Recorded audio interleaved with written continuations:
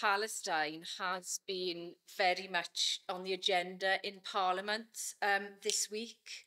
Um, and on Monday, we had the boycott, divestment and sanctions bill, the second reading of that.